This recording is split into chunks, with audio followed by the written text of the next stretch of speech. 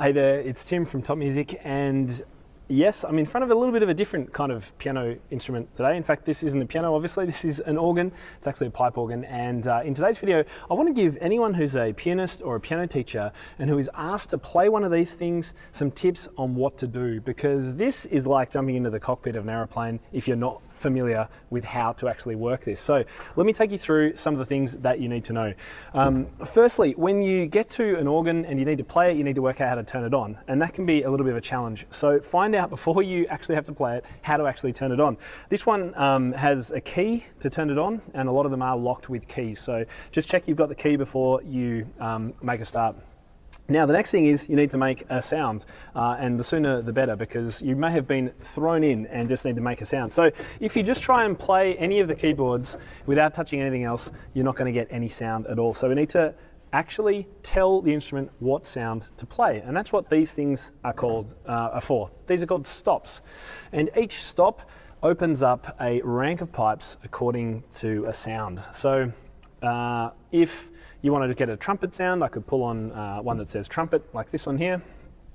You could get flutes, you can get all sorts of different styles of sounds that will be appropriate for whatever it is that you want to play. Now, before you can work out which one of these buttons to pull, you need to know about these keyboards. So on an organ, this whole thing is called a console, and these are called manuals. And there can be one even, two or three or four or five. Sometimes there's even more manuals.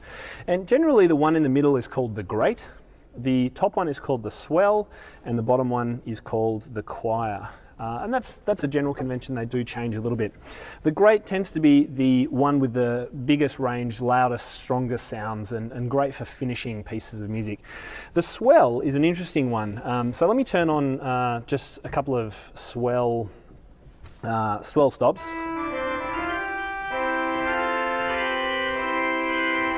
So the thing about the swell is that it can be changed in volume using the pedal down below. So this is effectively a volume control lever. So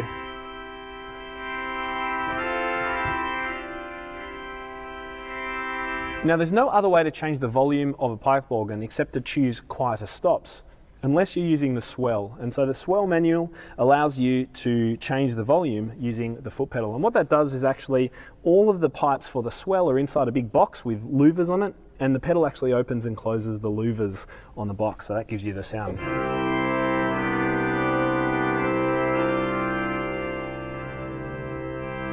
So the swell's great to play if you're a little bit timid and want to have that control over volume. So we've got the swell, we've got the grate, and if we choose some sounds on the grate, let's get some.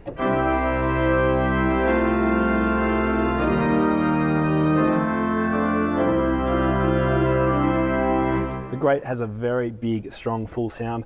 Generally, the choir it tends to be a smaller kind of instrument, so it's great for playing along accompanying a choir, or for more quiet kind of music, or an interlude, for example.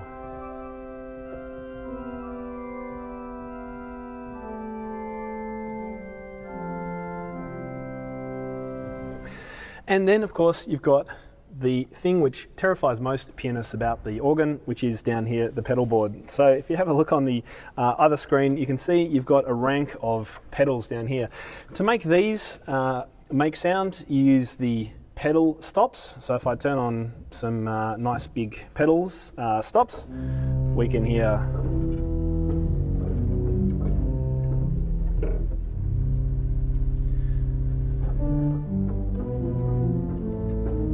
And generally speaking, if you're not a trained organist, you're not going to have time to learn how to use the pedals. So in the next video, I'm going to give you some tips as to how you can make it seem like you're using the pedals and playing them, even when you're not. So that's coming up. Okay, so we've got a few other buttons to go over as well. So you can see all these buttons underneath the keyboards here, and what these are memory stops that the organ builder or a previous organist has put in. So the ones under the swell will change automatically the swell stops. And so an organist who's used to a particular organ will know that, oh yeah, number 7's really great for when people are having communion and they need a nice quiet sound. or in this case not, it's more like a trumpet sound. If we go to number 1,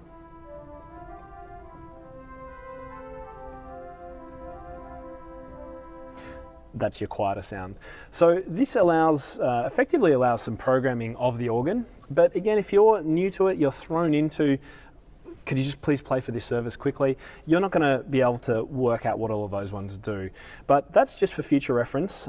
You've got the same for the great under here. So if I click maybe 7.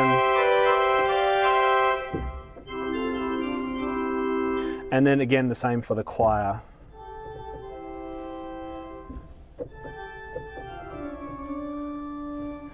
Now, there's one other really important button that you must know, and that's the button down here. This one says Gen Can. G-E-N-C-A-N. I'm not sure you can just see it. That stands for General Cancel. And all that does is turn off all your stops and puts everything back to neutral. It's like putting the car into neutral or putting on the park brake. And as a general courtesy to future organ users, that's something that organists will always do. Just hit that button, clears all the stops so that the instrument's ready to be played next time.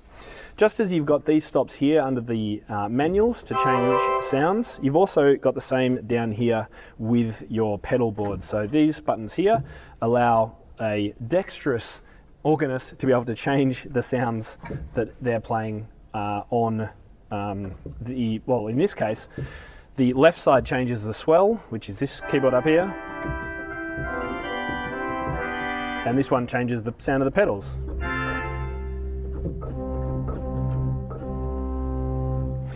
So the best advice I can give if you are thrown into making a sound and playing an organ for the first time, if you've never done it before, regardless of whether it's electronic or, as in the case of this one, a full pipe organ, is try and get there with half an hour or an hour, just so you can get your bearings and work out what all the buttons and things do, because it really is a bit overwhelming when you first sit in front of one of these things.